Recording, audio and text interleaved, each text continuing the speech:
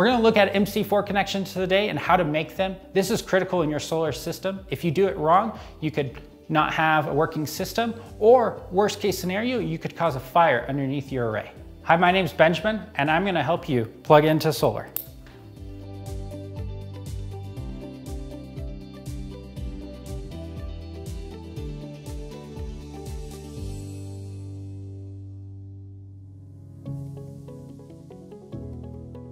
All right, we got all the tools and supplies we need. Let's go through what we have.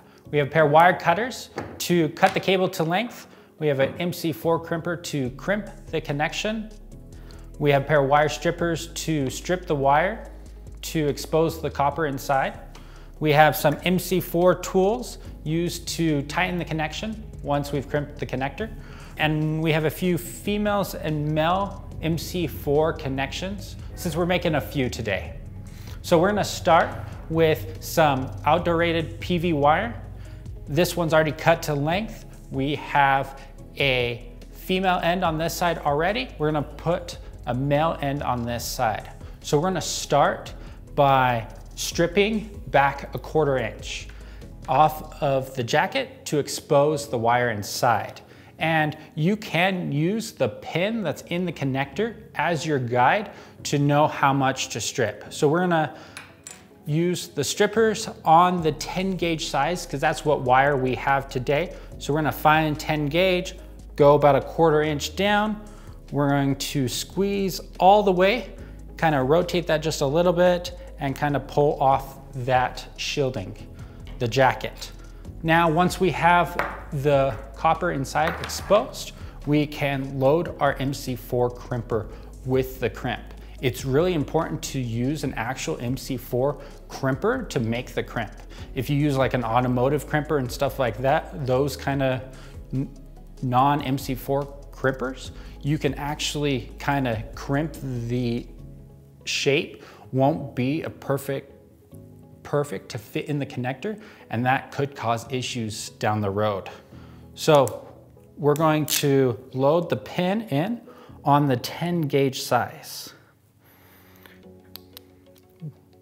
Okay, once that's loaded there, we're going to take the end that we just stripped, kind of slide that in, make sure it goes in all the way, and we're gonna squeeze the handle on this with kind of take it all the way in until it clicks and you can't go any farther. Once we've done that there, we can release it. Okay, we've now crimped it. We want to make sure we give it a good tug to make sure that it's solid. If we didn't crimp it all the way, didn't squeeze the handle all the way, we potentially could pull this off, and that's not good. Once we have that there, we're going to take our connector, put the little nut on, and then we're going to take and slide it in. You're gonna hear an audible click. Once that's there, we can take the nut, screw that on. Once we've done it by hand, we're gonna take the MC4 tools. They have a little cutout in the middle that the housing of the connector will slide in. Then you're gonna take the other one and put it on the nut and kind of turn, and we're gonna wanna tighten this pretty tight.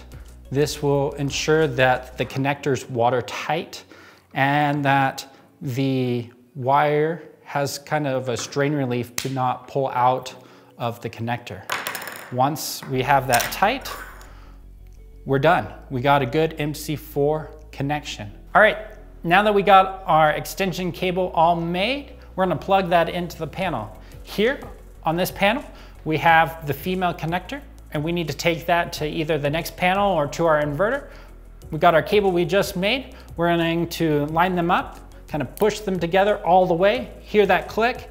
We're gonna give it a good tug to make sure that it's solid, that it doesn't come apart. This will guarantee that we have a good connection.